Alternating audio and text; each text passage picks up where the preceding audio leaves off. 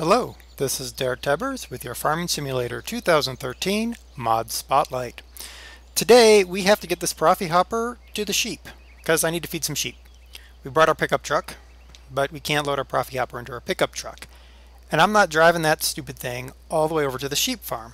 So we've got ourselves a little mod here. Let's go to look at our mods. Oop. And we are going to tippers. We have a utility trailer mod. Jumpstart by VB Modding did a convert. And then we've got Stefan Mafar with the translation. Special thanks going out here for specializations that were provided. The link, as usual, is in the description. So we're going to go ahead and buy this. So we've got our trailer. It is clipped. Well, there's a disappointment right there. Not really sure how I'm going to do that. But let's go get the truck. Let's see what happens when we hook it up to something.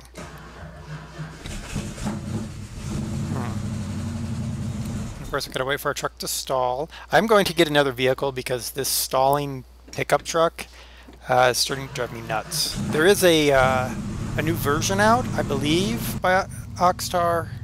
Released version 2.2, and I believe that might fix this stalling problem. I haven't actually checked though. Alright, come on. Go. Let's see here. Hook up. Oh, we rolled over it. Oh, there we go. Alright. So it starts out clipped in, but now that we have it on the truck, let's check this out. You know, that looks about right. We've got strangely, we have a Euro tags on the trailer and Texas tags on the truck. Alright. So let's see, lower gate is G, raised jack is H. So H, oh look at that, excellent. I remember having to do that a lot when we used to have trailers. Okay, so now G lowers the gate. Excellent. Alright, so now let's get our Profi hopper. Alright, little Profi hopper here. Goes just about as fast backwards as this does forward, so I guess it really doesn't matter which way I do this. Oh, except for now I'm stuck. There we go. Up.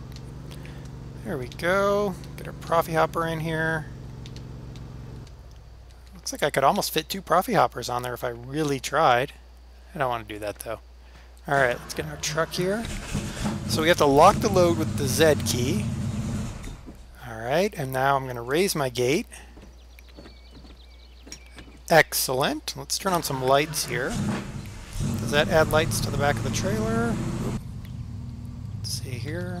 Yep, look at those lights are so small. Look at the size of those lights. Oop. They're so small, but they work. Okay. So we've got our truck and trailer. Let's see how this works. You can still see the hitch ball on the truck, but I don't know if that's a problem with the truck or the trailer. So where are we heading? We're heading for the sheep farm because I need to get sheep. Where are the sheep? Let's head this way. So look at how much easier this is. Now, if my truck went faster than 25 miles an hour, that would make this a little bit easier, but still, I mean, oh, whoa. Okay. It's a little bit light on its light there, kind of bouncing around a lot. I'm also wondering if when I decouple this, if it will disappear into the ground again. You know, if it just happens when you buy it, I can forgive that.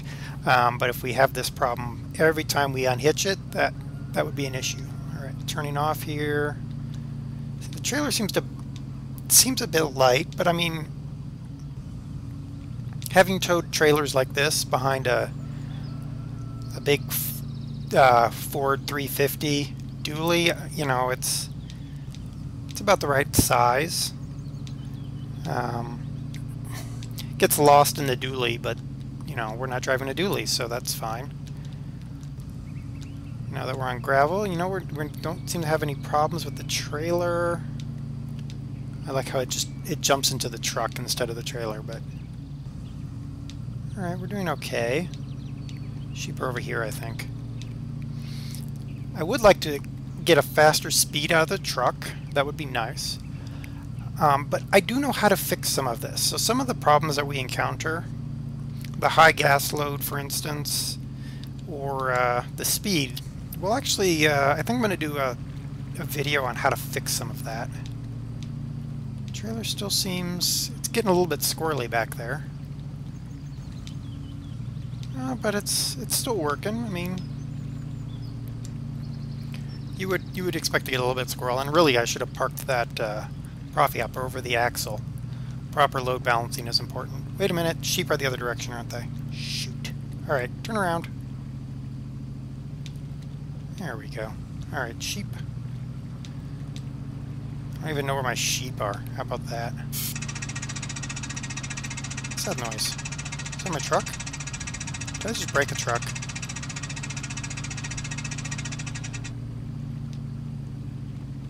Okay. Alright, so yeah, speed. Speed is an issue. 25 miles an hour, I would expect more. I actually should have hooked this up to the International Harvester with its 40 mile an hour speed, which was kind of ridiculous. But I figured it looked better hooked up to this truck. And you know what? It does. I mean, you see this coming down the road, you know that this person, they're going to mow some grass or whatever else. But the trailer fits properly behind the truck. It looks really nice. Alright, how do we get to our sheep? Oh, there's the road. Alright, now I wonder if I uncouple the trailer without lowering the jack, will it act funny? I also wonder, I guess it has to be hooked up in order for the... oh, whoa. Truck and trailer flying through the air. Alright. I think you can get that same speed off of... I think you can do that in a tractor as well, but... that's strange. There's our sheep. So, already, I mean, even with my getting lost on the way here, much faster to get the Profi hopper here. At, what is that, 4 times the speed of the Profi hopper. Alright, so here we are, pulling into our place. Let's pull in over here. So let's unlock the load with the Z key. Lower the gate. Here we go. Now let's hop out of our truck. I do like how the lights stay on. Get in our Profi hopper.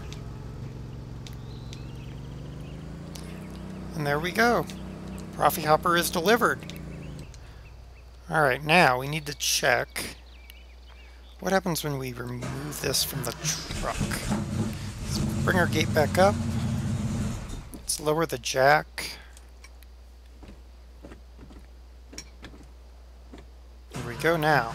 Here's the moment of truth. Disconnection. Look at that. Alright, I'm curious now. Let's raise this up. Come on. There we go. Disconnect. Perfect. Look at that. Alright, one more thing we're going to try. We're going to lower that, drop the gate. Now, in theory, if I remove this from the truck, and I go get in the Profi hopper, I know from having done this in real life, when I wasn't paying attention and I thought my trailer was on the truck, that this can cause problems. So let's see what happens. Whoa! Alright, so other than clipping into the back of my truck, other than clipping into the back of my truck, back up, back, oh, I can't push it. Well, how about that? Oops. So we clip into the back of the truck, but and the trailer runs away, which didn't actually happen to me. What happened to me is the trailer flipped. It went up so that the back end actually hooked in, or the back end dropped until it hit the ground. Alright, so I want to hop out again. Let's look at this.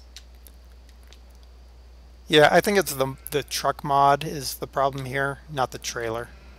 I'd have to go get another vehicle to check that, but there we go. And I also noticed that these gas drums do indeed actually allow me to fuel up. So the truck works as a fueling truck as well. Alright, so there we go. There's the utility trailer. We didn't talk about the price when I bought it, but $2,500, that's completely what I would expect. That's actually about $500 more than what I paid for a trailer I had. And it wasn't as nice as this. So there you go. I actually had to put that jack on myself, the trailer I bought. So I do like the, close this. There we go. I do like this mod. Perfect mod for transporting around these slow pieces of equipment like the Profi Hopper. It would help if my truck was a little bit faster, but I can take it.